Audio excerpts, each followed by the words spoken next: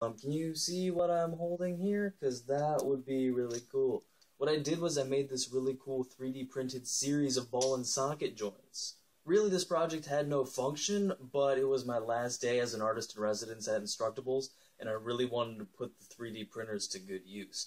So I made this guy. I loved the fact that the 3D printers I had available could print moving parts. Like, I'd model the 3D parts, and then once you clean it, everything moves exactly how you designed it.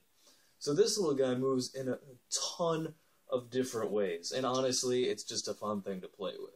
So I made a short video of me moving it in all sorts of crazy different directions, just to kind of show the kinds of cool joints you can make with 3D printing.